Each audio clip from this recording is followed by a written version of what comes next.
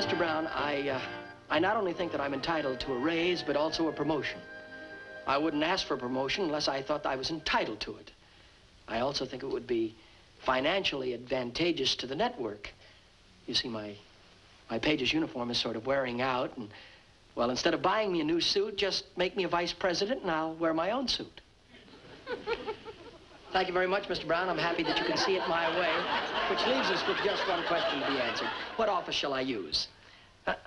Oh, no, not yours. No, I wouldn't think of taking yours. You've done such a good job with this company, Mr. Brown. Very well, if you insist. I wouldn't worry, Mr. Brown, if I were you about finding another job. I'm sure you'll find another slot in this organization. I understand that there is a job open for a page. I'll be happy to recommend you. Mickey Mulligan, what on earth are you doing? Oh, take a letter, Miss Harding. Pat! Help me, please. Any way to start a letter? No, please help me up, will you?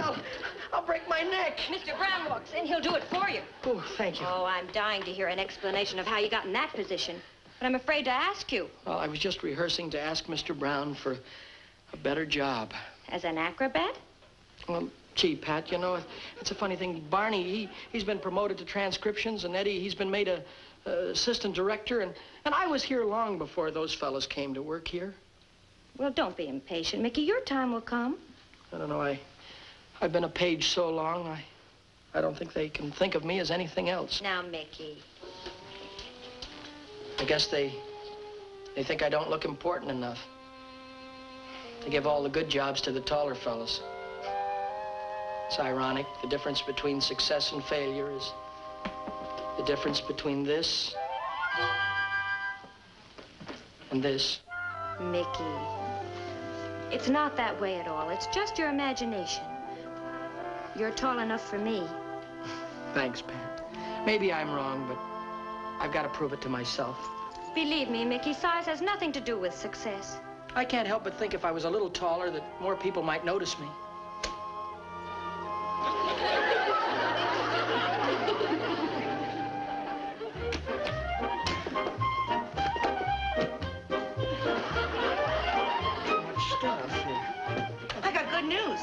Cleaners just came. Good. Did he bring back my sincere suit? Sincere suit? He brought your blue serge suit. That's my sincere suit. When I put it on, I look like an aggressive young executive type man. Who hasn't got all his buttons? Huh? On his sleeve. Oh. I'll sew them on as soon as I put my dresses away. Oh, Michael, the way you pack a suitcase. Here, let me do it for you. Mom, what am I going to do without you? Oh. Will you really be needing these? When I meet Mr. Hercules, I'm going to need all the ammunition I can get, and 3.5 inches is going to help a lot. No, Michael, is this trip necessary? Do you really have to go to Riverton? Well, Mom, we discussed this at the dinner table. You know how important this job is to me. If I get it, it might mean a whole new future for me. Well, you feel you can get a better job outside the network. That doesn't mean you have to leave town. No, look, you talk as if I was going to the end of the earth. Riverton's only 250 miles away. 250 miles. We Mulligans have never been separated, except for the short time you're in the service. Oh, I just hate to think of you going, Michael. Oh, Mom, you're getting yourself all upset over nothing. Let's not even talk about Riverton anymore. Let's just change the subject. All right, dear. Well, gee, it looks like we're going to have a swell football team at the old high school this year. Oh, really? Yeah, we got a new halfback. His name is Franny Winswicki. He can pass and punt, and he runs like a jackrabbit. Winswicki, is he a local boy? No, he's from upstate, Riverton. Oh, Michael, do you have to go? I'm sorry. I'm sorry. Say, Michael, I've been reading over this ad about that job in Riverton with Hercules Industries. Are you sure this job's for you? Well, I hope so. Why? Is there anything wrong with it, Pop? Wanted, ambitious, hard-driving, iron-willed executive, able to command men, assume responsibility, and direct the destiny of a mammoth industry. Well? One thing you've got to say for us Mulligans, we've got nerve. Joe, tell him he shouldn't go. Now, Nell, I can't stand in Michael's way. Suppose my father had told me not to leave home. I wouldn't have come out here. I wouldn't have joined the police force. You'd never have seen how handsome I looked in my uniform, and we'd never gotten married. Michael wouldn't have had this problem. Problem? I have no problems, Mom. Look, I'll only be gone 2 days. If I don't get the job, I'll be right back. And if I make good, I'll send for you. Why, don't like it at all. Now, Nell, you don't want to stand in the way of an ambitious, hard-driving, iron-willed executive, able to command men, assume responsibility, and direct the destiny of a great industry? Mammoth industry. Oh, Michael, why don't you leave tomorrow morning instead of tonight? I'll bake a cake and we'll have it while we watch television. Oh, that's very nice of you, Mom, but I've got to go tonight. I have an appointment tomorrow with Mr. J.R. Hercules, the president of Hercules Enterprises.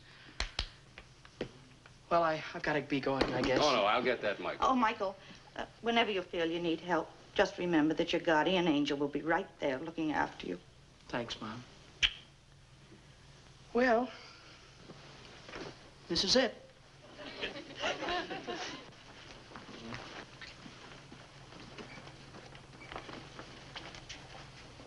Look out, world. Here comes another mulligan.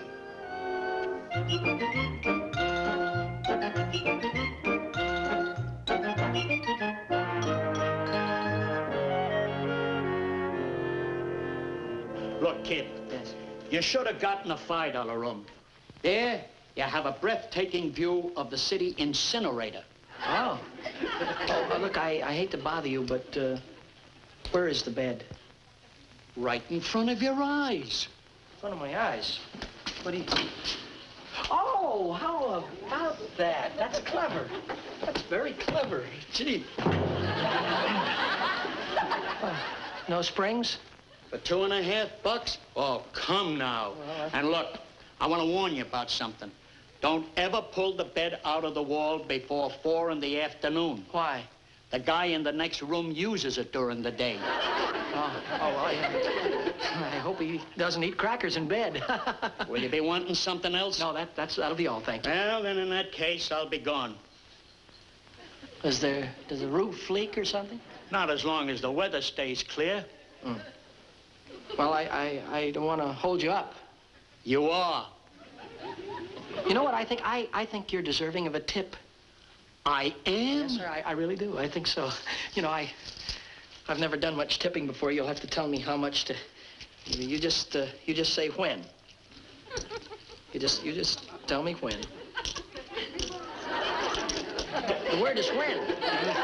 Not huh. When. Oh, will you take a traveler's check, maybe? Oh, I'm sorry. My mind was somewhere else, on the 6th at Pimlico. Well, will that be enough? Oh, sure. And look, if you want anything else, just call down and I'll be right up with it. Oh, fine. Thanks very much for your help, sir. Hey, kid. Thank you.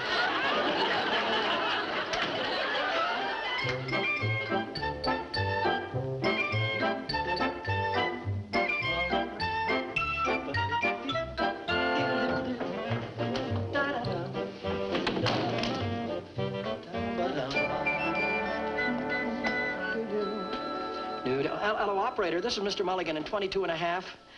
Would you tell room service to send me up a nightcap, please? Root beer. Yes, ma'am, just root beer. Oh, and would you please send up $10 worth of change? I may want to tip the boy.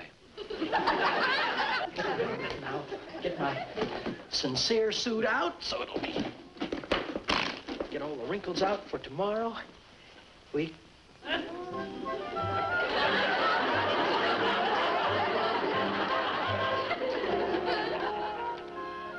I don't see how I could have overlooked it.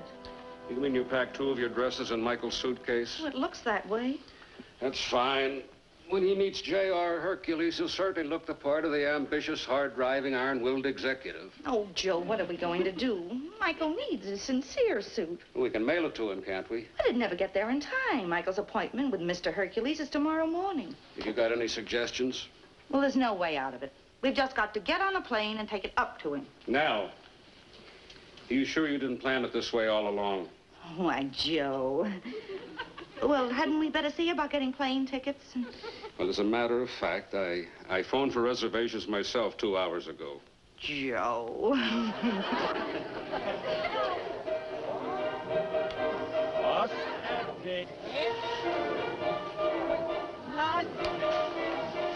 Why I married you, I'll never know. Because nobody else would have you. Oh, is that so? That's so.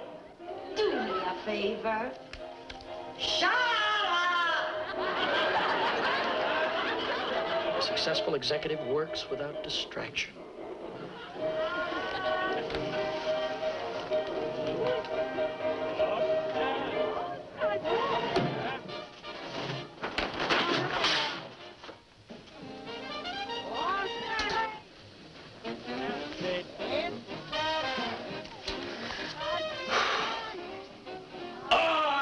Just like your mother. Always looking into somebody else's business. Is that so? That's so. A good executive is forceful. He is capable of handling people beneath him and above him.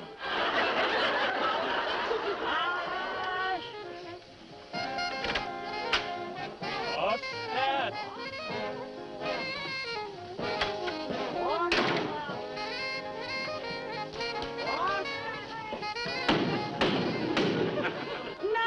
You've done. You woke up that jerk downstairs. Is that so? Yeah, that's so.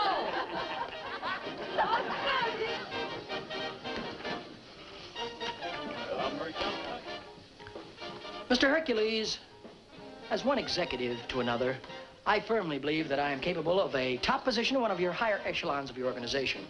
And I must caution you, sir, do not let this surface appearance of being too small fool you. I'm the tallest short man you'll ever meet. And I say again, Mr. Hercules, as I've always said, and I repeat,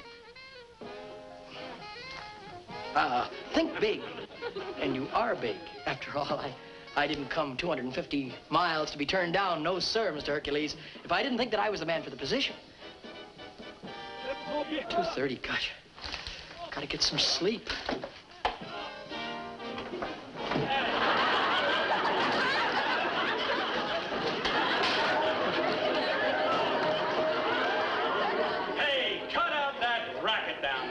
People are trying to sleep. Yeah, shut up!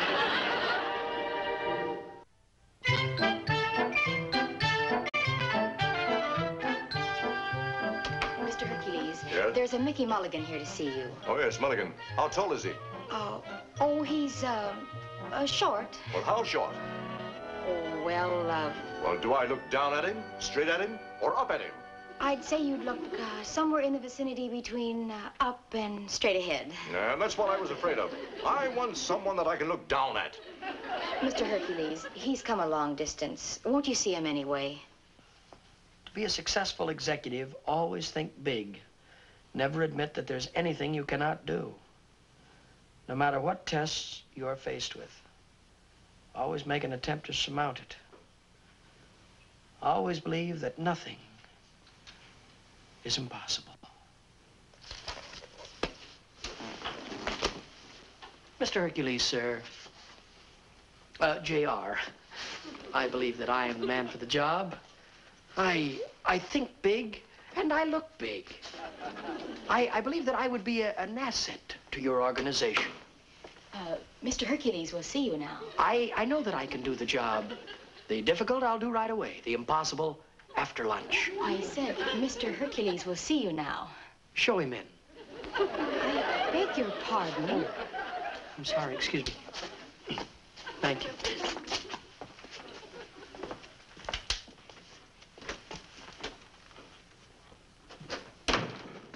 Excuse me, is your father in? Oh, I'm terribly sorry, sir. I couldn't see you from back in. You were playing with the Playing? I wasn't playing, Mr. Mulligan. Oh. This is a model of what I manufacture. Yes, sir. I manufacture the largest locomotives in the entire world. I see. I build the biggest bridges, the biggest skyscrapers. I do everything big. Yes, sir. Yes, sir. As I've always said, think big, and you are big. Think big, and you are big. Yes, sir. I see what you mean. I'm sorry, but you are definitely an up. And up? I was only hoping that you might at least be a straight ahead. Well, we can get along. Straight ahead. Now, we get down to business. Yes, sir.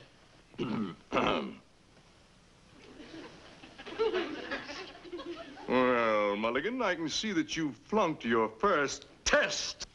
What have I done wrong, sir? When I put a cigar in my mouth, I expect someone to light it for me. Oh, I'm sorry. In a crowded room, I usually create quite a blaze. Yes, sir. Just take your matches, and I'll light it for you, sir. I assure you it won't happen again. Thank you. You know, I want a man for my personal assistant. Well, I think I could be that man, sir. Well, then you must anticipate my every thought. Your every thought? Why is it that I haven't an ashtray for my cigar? Oh.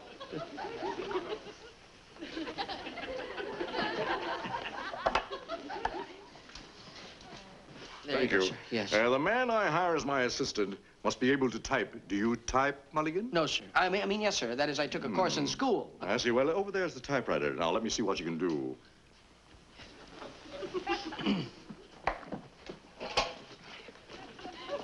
Ready, sir. Well, aren't you going to take the cover off? Oh. Just a little nervous, sir. I'll be ready in just a second. There we are. I'm ready now. Now, take this dictation. Yes, sir. The principal advantages of the diesel locomotive over the conventional steam engine type is the more efficient combustion at elevated temperatures. Now, read that back. That's not very good. I know. Well, to tell you the truth, sir, typing wasn't one of my favorite subjects in school. Yes, I see. Well, Mulligan, I'm going to level with you. What? The moment you walked into this office, you were just not the type for the job. Oh, why, sir? You're too tall. Oh, well, you know what? Why, that is, it's my shoes. You see, I put heels on my... I'm not interested in your shoes. Now, I'm a busy man. Good day. But, sir... Good day. Too tall. How am I going to tell Mom and Pop that I was turned down because I was too tall? Who'd believe it? I don't even believe it myself.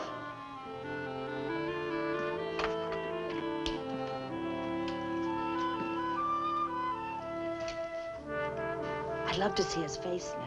Close the door, Nell. He might hear us. Joe, do you think maybe we should tell him we're here? Oh, no, Nell. He's got to do this on his own. Michael would never forgive us if he knew we followed him up here. But I'd like to know how he made out with his interview. He didn't look too happy just now. Well, that doesn't mean he didn't get the job. When did you ever see an executive who looked happy? So I'll call Mom and Pop and tell them I'm coming home.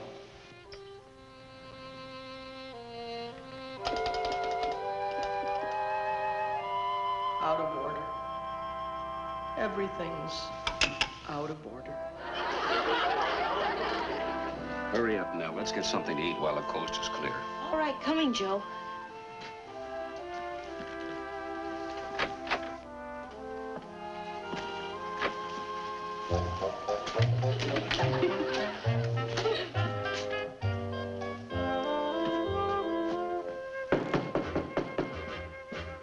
Has he gone yet? I don't know. I don't hear anything.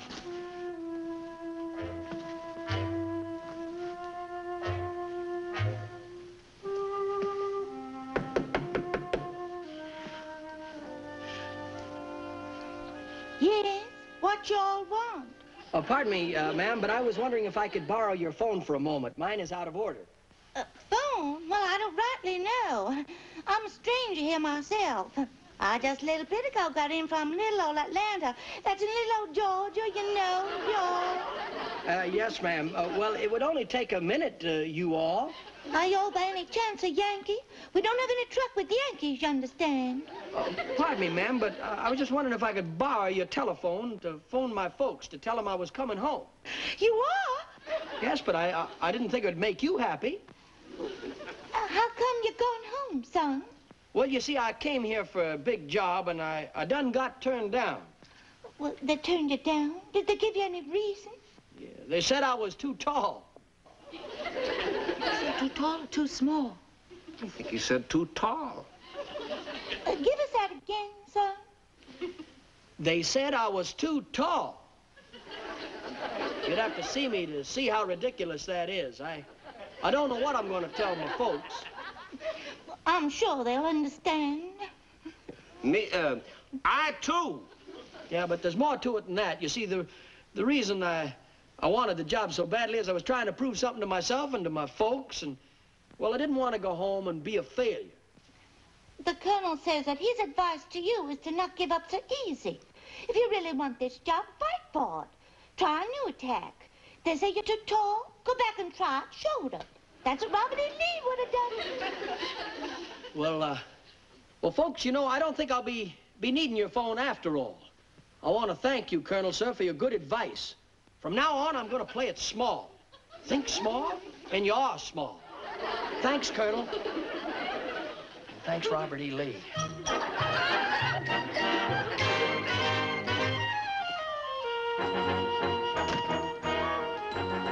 Hello. Oh, you again. Yes, would you mind telling Mr. Hercules that I'd like to see him, please? Oh, well, you don't have an appointment. Who sent you? Robert E. Lee. Robert E. Huh? Oh, would you mind telling Mr. Hercules that I'm here in low heels this time? Look, Mr. Mulligan, I'm sorry, but Mr. Hercules has already hired an assistant, and they've left for New York. Left for New York? Oh. But his son, J.R., is looking for an assistant. I'll see if he can see you. Oh, that's very nice of you. But Mr. Hercules, there's a Mr. Mulligan here about that position. Send him in, please. Go right in. Thank you very much. I don't think I'll fail this time.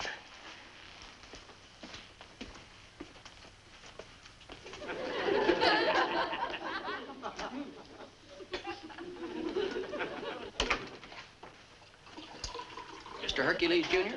That's right. I suppose you're here about the job as my assistant? That's right, sir. I came in to see your father the other day, and I tried to look tall. Actually, I'm not tall at all. I'm really small. So if I do get the job, you won't have to worry about me towering over you or looking down upon you. Oh. Is that so?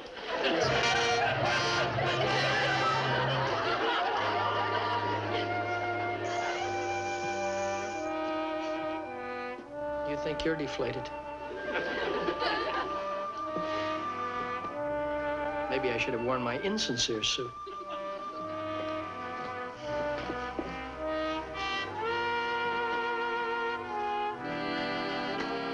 Hi there. I'm Mickey Rooney. I have an important message for you. Who is it? It's just little old us, the Colonel and me. Oh, I was just packing. Mom! Pop! Gosh, what are you doing here? We all just moseyed up to pay off the mortgage on the little old plantation. You're having a little trouble cashing in that old Confederate money. Room 24, the two Southerners. It was you. Now, Michael, we didn't mean to shadow you. We just came up to bring you your sincere suit. Well, thanks a lot, but you didn't have to go to the trouble. I didn't get the job. Did you play it short like the Colonel said? I played it short. I played it every way possible.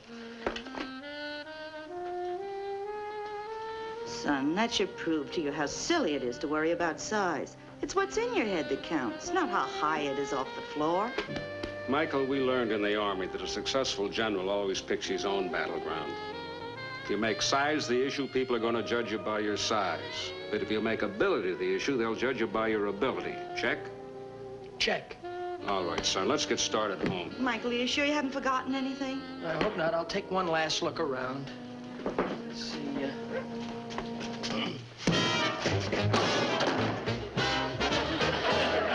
It's only 3:30.